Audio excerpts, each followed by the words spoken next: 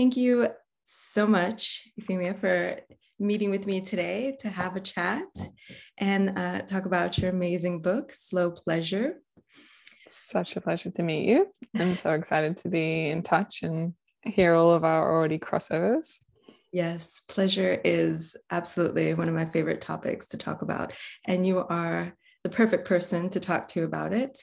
I have to say, just reading your book, the way you've crafted everything, it's just such an amazing journey, even just going through the book. So I suppose we should start off with the concept of what pleasure is. How would you define it? That's something actually, when I was writing the book, I was like, I'm going to have to define this, because of course there's so many different types of pleasure. And often people think of pleasure as sexual pleasure, but really there's just so many types. And the way that I described it in the book is that it is a felt sense of lasting enjoyment.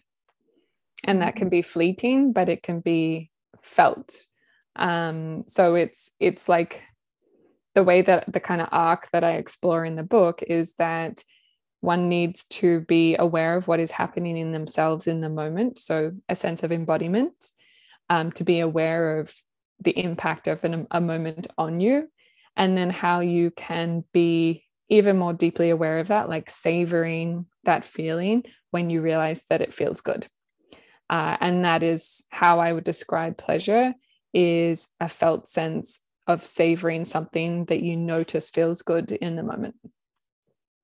Wow, that's so amazing. And the concept of savoring really kind of says it all, because it is kind of just like just kind of a tasty moment. And so when you're feeling that sense, is that something that's like, is it emotional? Is it just like, is it intellectual? How do you feel it? I love that question a lot, because this is something I think about.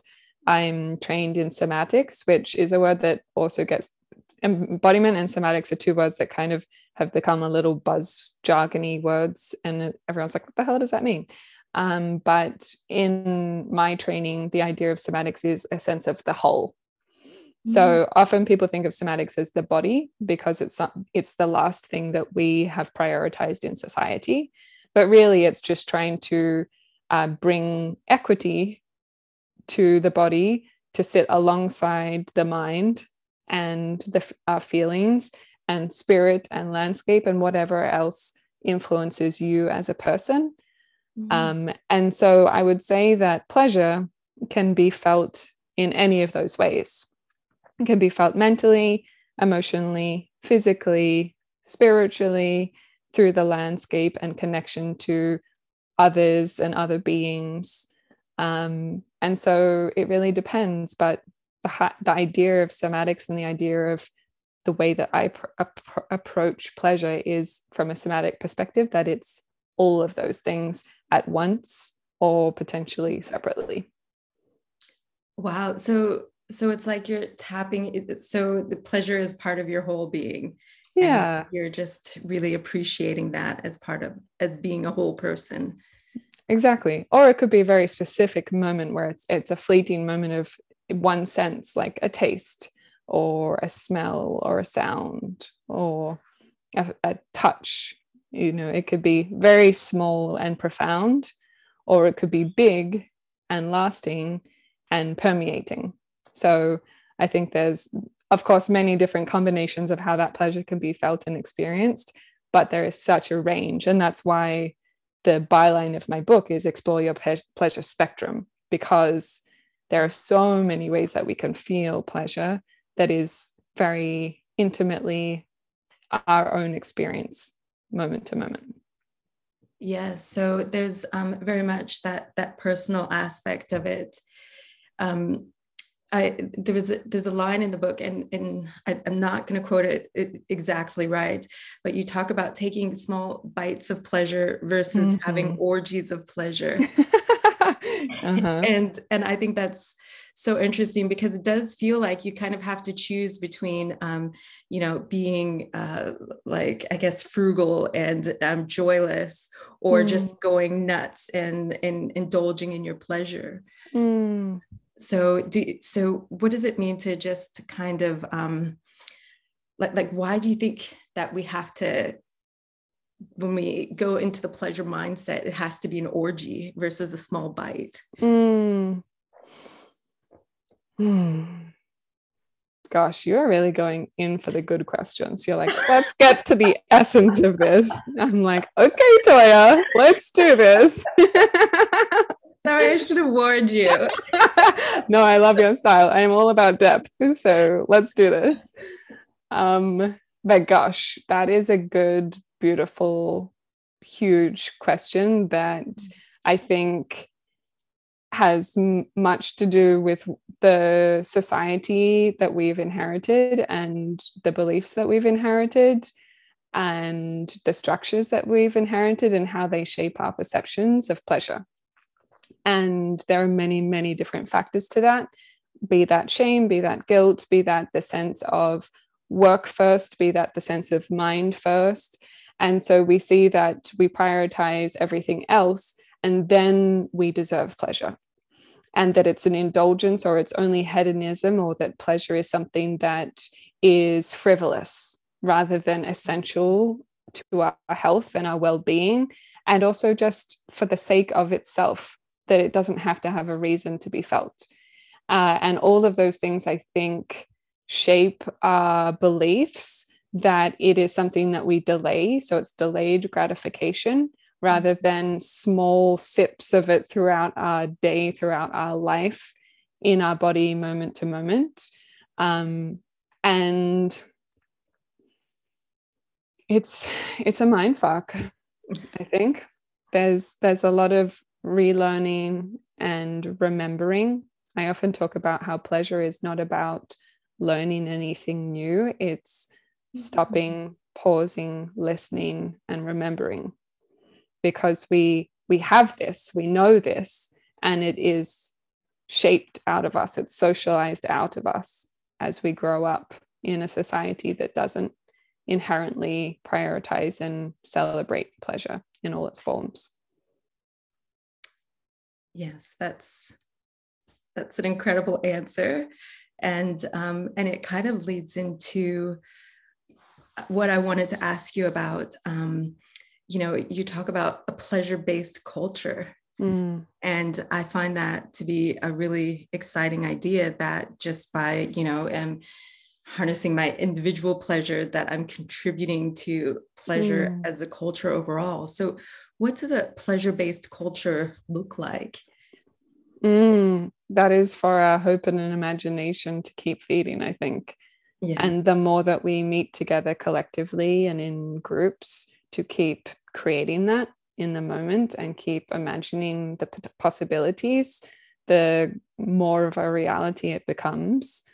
But I think that a lot of people have internalized beliefs that whatever their challenges are around pleasure, it's their personal fault, or it's their personal challenge, and that because we don't speak about our challenges as much, people believe that oh my gosh, it's just me, I'm too much, or I'm too little.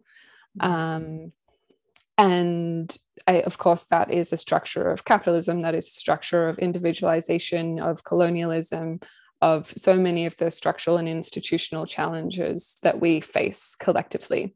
And as I talk about in the book, first and foremost, I say we live in a crisis of pace and disconnection. Any challenges you have around pleasure is not only yours, it is ours. And so I think that a lot of people feel as though, oh, I'm powerless.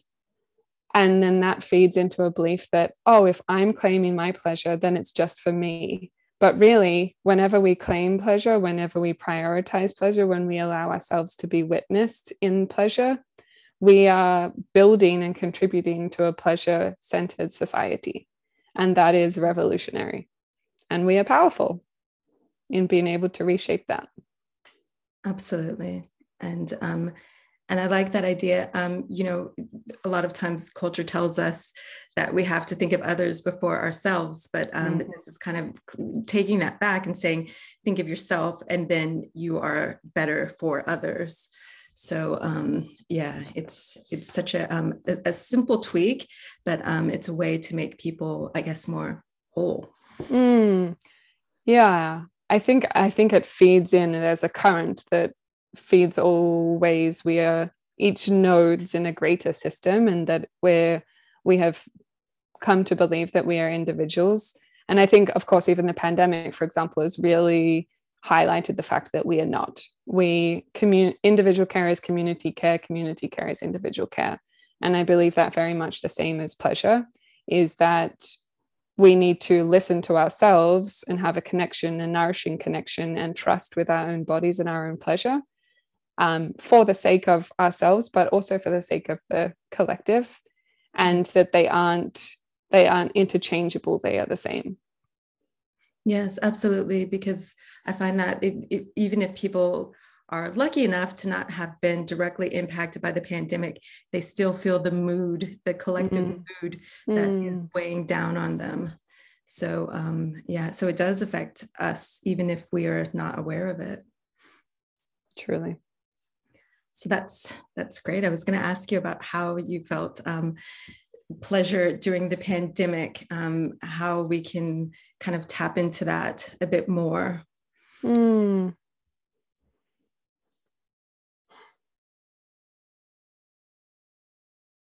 Yeah, I think that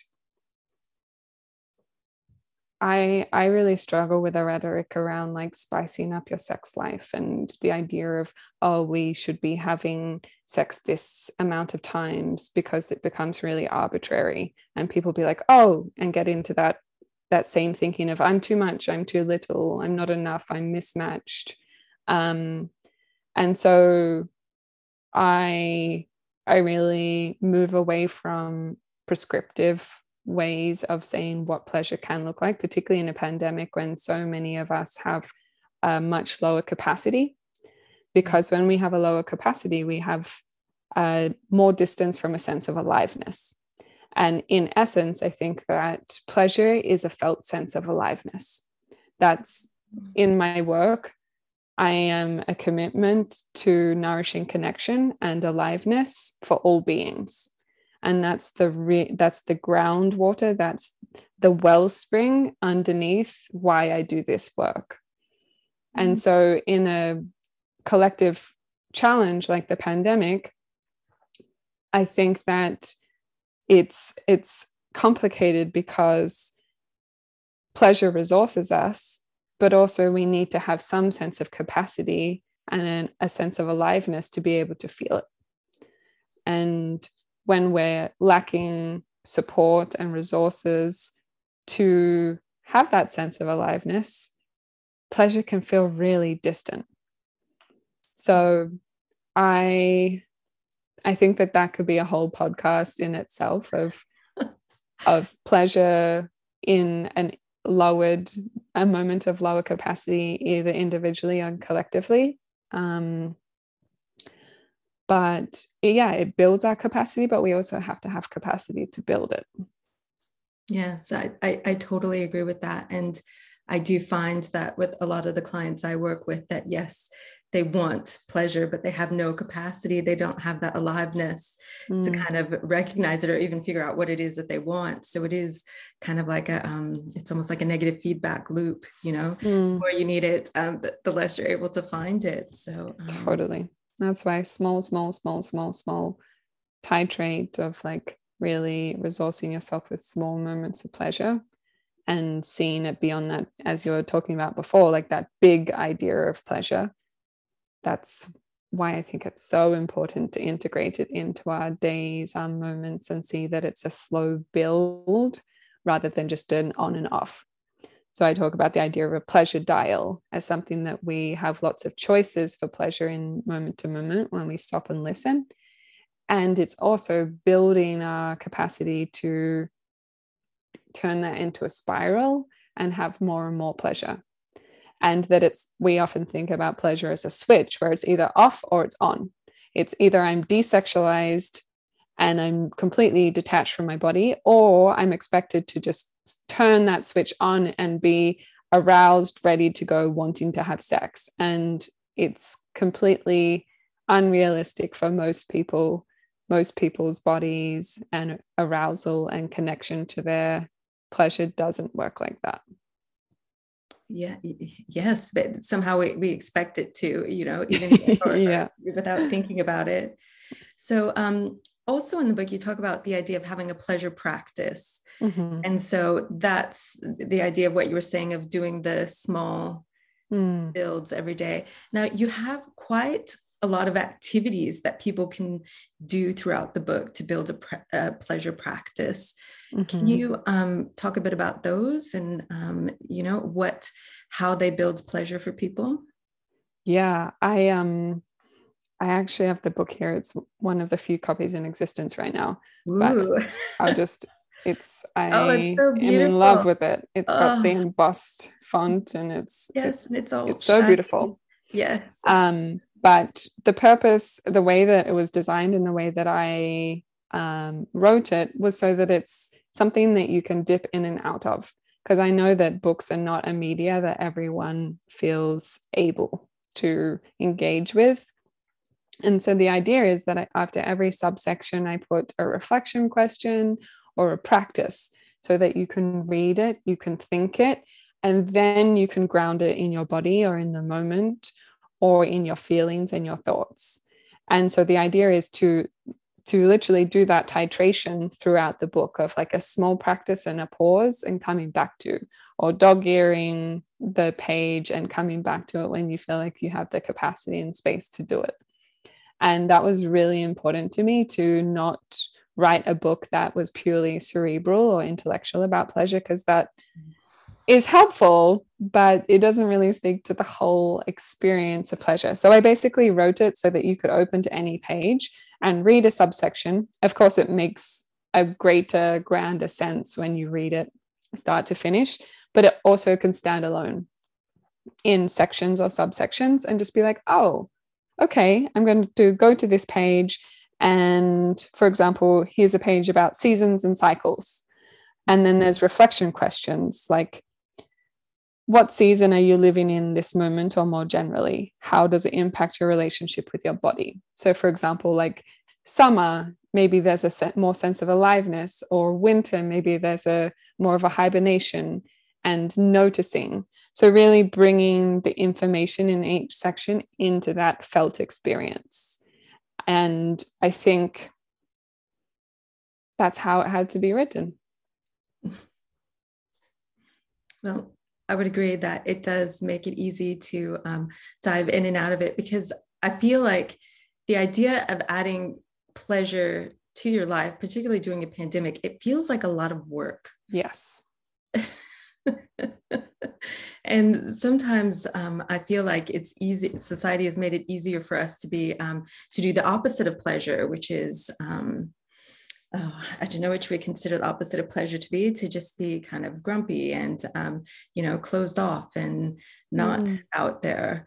That almost seems like that's easier to do than pursue pleasure.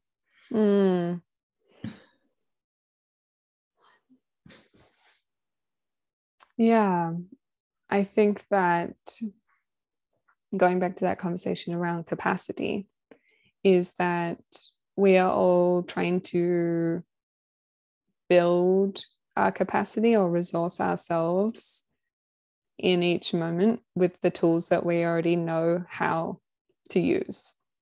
And there's a constant balance between, okay, support where you're at and potentially soothe or just try to deal with what you already is, and then capacity building. And I think there's been a greater rhetoric around just do whatever you want, soothe, do this, just cope use your coping strategies, and that is enough. And yes, in some moments that is absolutely the answer, and how wise we are to have created and found those coping skills. And then it's balanced with, okay, when we have capacity, how can we keep learning and feeling and deepening our practices so that our baseline becomes more solid, so that in moments of stress or in moments of pressure, we fall back on that baseline of what we already know and have practiced and have embodied. And so it's constantly a pull between those two of knowing, when do I soothe and allow what already is and just cope and move through what is happening? And when can I build and grow? And how do I know? So there's a little bit about that when it comes to practice, because I think that some people can have a really complicated relationship with the idea of practice and doing and learning, because it can be quite puritanical in like, oh, you need to always be striving and learning and growing and building, and that kind of capitalism momentum of quick. And it's done, there's only a right way and a wrong way. And it's rather, okay, how can you listen to your body to know when you can learn and grow and build for the sake of your deepest needs and wants, and to really know the deep why of why you want to feel pleasure and why you want to prioritize pleasure in your life. So it's complicated, and I talk about that in the pleasure practices section, because there's a lot to it. Yes, and it is a bit of a journey, and and it is work. One of the things that really resonated with me in the book is how you talk about contradictions. And early in the book, you give us permission to be contradictory individuals, which I thought was great, because I feel like, you know, like logically, you're always trying to say, like, justify your contradictions. But to me, I was like, oh, great, I have permission to be a contradiction, you know, so I'm going to celebrate that now. And later in the book, you talk about how you can make space for contradictions without contracting. Can you describe a bit more about what that might look like? I am loving your questions. You are just we have got many more conversations to have after this one.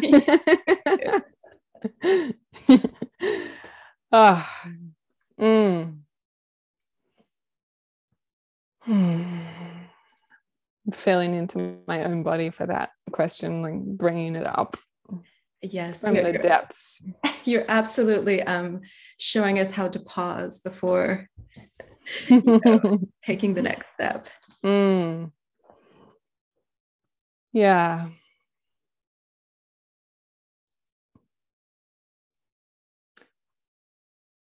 There are many ways I could answer this question. And I think coming back to those structures and institutions we've inherited, in that colonial thought, there's very binary thinking. And it's either the good, the bad, the right, the wrong, and that we can often get stuck in believing that there's only one way, and that we need to present ourselves to the world in a way that is predictable, to be accepted and to belong, which becomes very complicated when we're incredibly multifaceted, dynamic people. And to my essence, I have had to keep peeling back my assumptions and my layers around binary thinking and binary beliefs, and how to build our capacity and to keep, like we were talking about, that growing and learning, how to keep building that capacity to hold complexity and nuance in ourselves and in our relationships and with the world.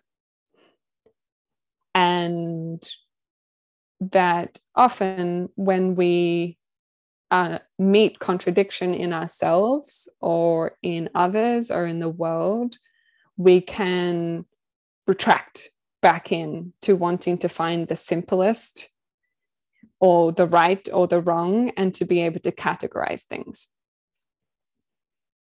And one of my many reasons why I have my own somatic practices and embodiment practices is to build that capacity to hold complexity without contracting, so that I can allow the space and grace for myself to keep evolving and emerging and growing, and to offer that gift to my clients and to my loved ones and to the people and strangers that I meet every day. Yeah, so you kind of provide an example of living with your complexity and just letting it be out there and interact with people. Mm-hmm. Mm-hmm. Yeah, and I think one of the ways I do that is in my gender identity and expression, is allowing myself to not feel as though I need to be read or understood in it, that I can just exist. And I don't have to be a man or a woman, or the binary ways and options that we have been given in society, mostly in a colonial era and colonial thinking around that. And the world doesn't favor it. Mm-hmm. Or the world doesn't favor non-binary anything. But to keep building a culture, like we were talking about, building that society where we can collectively hold that complexity, is one of my greatest hopes. All right. So you're reclaiming your space as an individual by giving yourself permission to just exist. Yeah, not even an individual, just allowing myself to unfold moment to moment and to shift and emerge.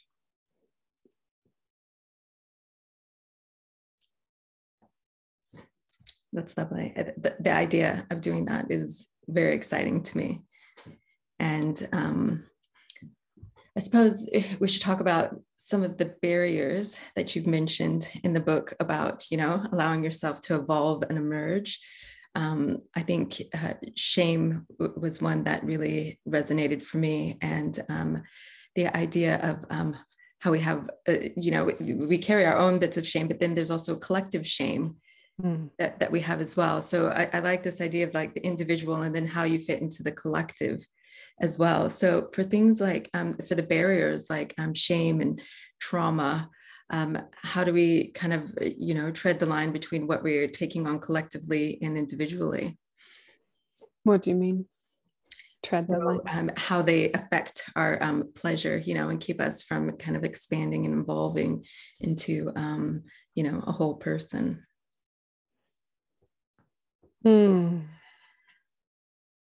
If I understand what you're asking, I think it's really hard to pass out our individual shame and traumas from collective. And sometimes it's more easy to differentiate. But I think the more ambiguous answer that feels more true is coming back to, it feels like a theme in our conversation of coming back to seeing that our personal experience is inextricably linked with the collective experience. And that in somatics, we talk about like the spheres of influence. And often we can think of ourselves as an individual, and a lot of more modern therapy models think of the family. So often people be like, my parents socialized me this way. But there are, in each circle, there's the individual. So there are some inherent characteristics and ways we've shaped ourselves. There's family, there's community, and that may be our chosen family, that may be the communities that we have invested in. Then there's institutions, then there's structures and collective beliefs that we have. Then there is landscape, like we were talking about before. And in each of those circles, this actually comes from a public health model, and it's also in the book because I think it's so important to contextualize all of these experiences like shame and trauma, that we can have that shame or that trauma or that barrier to pleasure can play out in any of those spheres of influence. Yes. And can be the same trauma or the same barrier can exist in multiple of those at the same time. So I don't know if that answers your question, but there are many barriers to pleasure in society that end up feeding into our ways of thinking about ourselves and our bodies and our pleasure. Yes, and I suppose from what you're saying is that it can trickle down to us without us kind of even realizing that it's come from the different layers. Totally. I think the number one question or the underlying question in people's questions is, am I normal? Am I the only one? Am I too much? Am I too little? How do I get into my body from my head? And all of those things are those outer circles that we have internalized to believe is only us. Yes, that's I really like how you've added am I too much or am I too little? Because there's often that kind of positive thinking that they're like, you are enough all the time. And for the longest time I was like, yes, I'm enough just as I am. But then also I realized that actually, no, everyone's telling me I'm too much. So it's kind of, it's nice that, that there's that whole spectrum of, not feeling like enough and then feeling like you're too much. And at different times you're kind of going from one extreme to the other. Can deeply relate to that. So I guess that one of the things that you talk about in a lot of detail is about using pleasure to create boundaries. Mm-hmm. Can you talk a bit about that, how pleasure works with creating boundaries? Because it almost feels like pleasure and boundaries don't mix. But it feels like that's what society is telling me, because you kind of have like the whole Roman orgy sense of pleasure, that means no boundaries, right? Mm-hmm.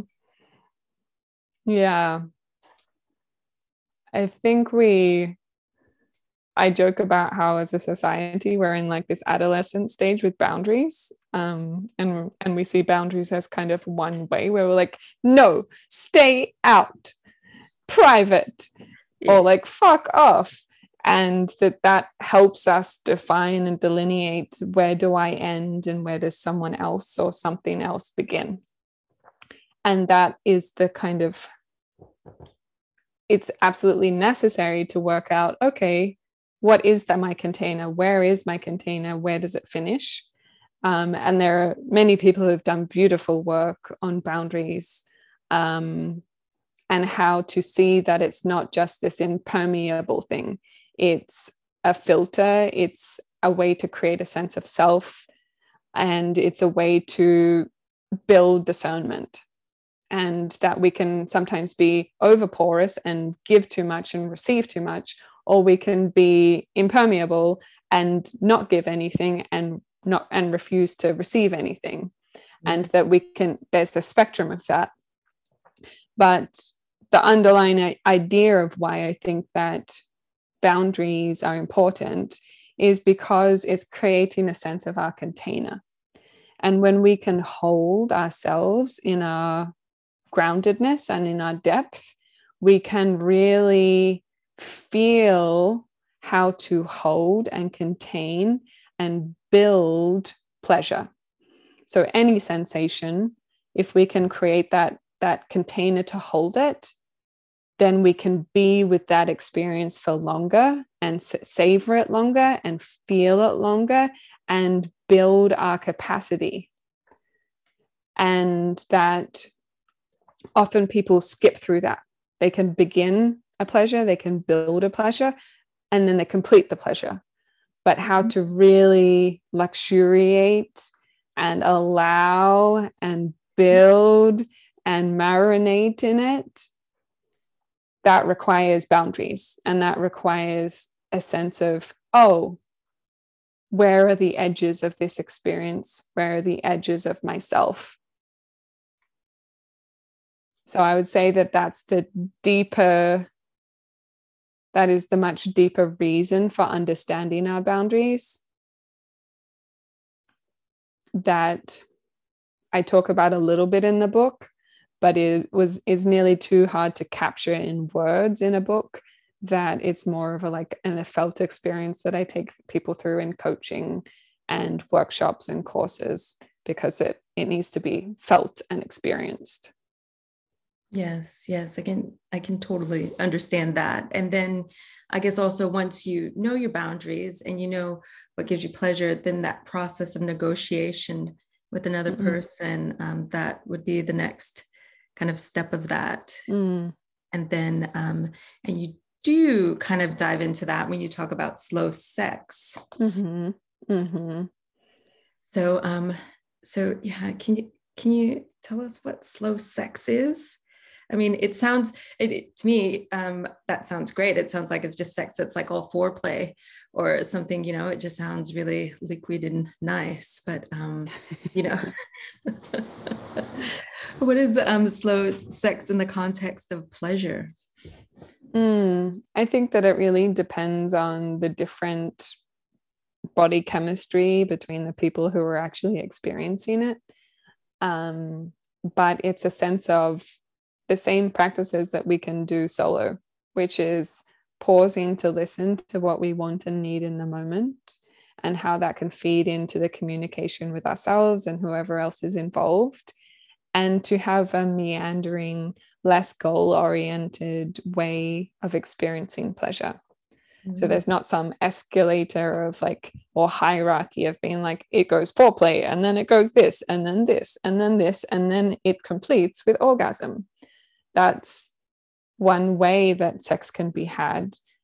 But I think for various reasons, with our crisis of pace and our acceleration through media, we and our shaping around porn. I love porn and have done many porn screenings of different varieties and representation of porn, because it's literally just watching anyone have sex and be in pleasure. So that's infinite ways that can be experienced. But all of those things, more mainstream porn that is shot and sequenced in very particular ways, has shaped our belief that sex looks a particular way or is felt a particular way.